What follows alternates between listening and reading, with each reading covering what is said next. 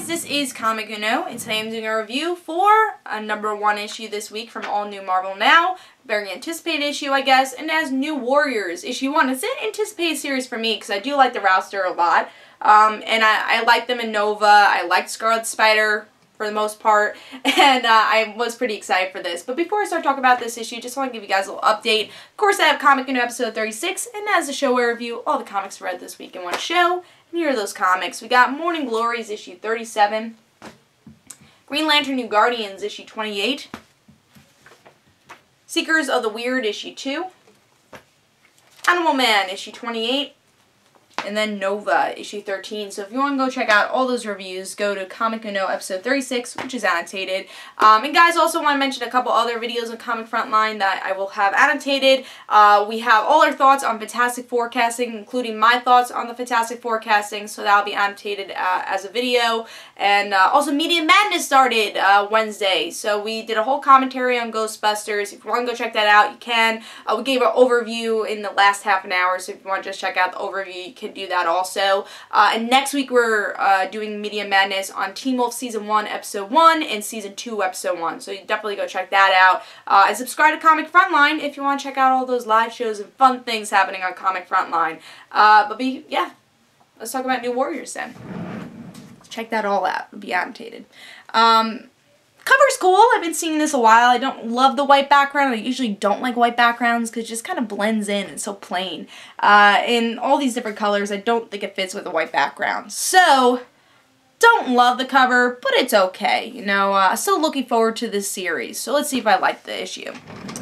So in this issue, we get an introduction of most of these characters. And that's it, really. We get to see a little bit of their personalities. They're here and there. You know, the people who are trying to making the team is Victory and Speedball. We all know what happened with Civil War. They referenced that as like, well, we want to build up the team and get a reputation again. If you didn't read Scarlet Spider is now with Arsley in Mexico. Scarlet Spider does not want to be a hero after everything that happened to him in Texas. Victory meets these devil-type people in New Salem. I guess they're going to be part of the team also. And they're all fighting against these random villains that they're all encountering. And that's it. And that's it, really. They all find these villains. Nova's also there, and he finds those villains too, but Nova is already part of the New Warriors. So I don't think they needed Nova to be by himself, but whatever. Yeah, this wasn't that great, honestly. Nothing really happens. You know what it really reminded me of was a series like when Spider-Girl ended, when Mayday Parker's series ended. There's a new Spider-Girl series that came out with Arena, and she got her own team called Young Allies. Totally reminded me of that, where they're going to take forever to get this team together. And then once the team's together, once the series is actually good, it might get canceled because nothing actually happens as the team's coming together. They're fighting this unknown creature, but there's nothing interesting about these characters, which these characters are actually pretty interesting, but they're not really showing it. I thought it was just very cluttered, this issue. There was no risk that felt so bad. I didn't care that Victory and Speedball went to New Salem. I didn't care about those characters. The only characters I cared about were characters I've previously seen in other series. So this issue did not make me care about the characters.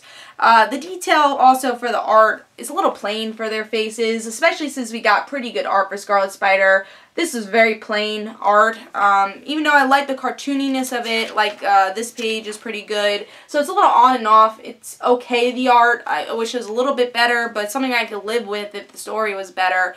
But very cluttered issue. Too much going on. The characters are all over the place. I gotta give it 2.5. It wasn't that great. I'll pick up the next issue or two, but if it doesn't improve, I'm gonna have to drop it. Even though I like these characters, I could see this really failing in the end, just the way they started this. It was very unorganized. So yeah, with Christopher Yost, however you pronounce his name, usually he hits a home run or it's like, and this so far, Hopefully he hits a home run with the next issue or third issue, because after that I'm not going to give it a try. I think this was a very weak issue, so very close to being my pick of the, worst pick of the week, but someone else came out. It's always bad, so That'll be on Comic Uno episode 36, so you can go check out what my worst pick of the week was. But this was very close. I just didn't like it. Very disappointed.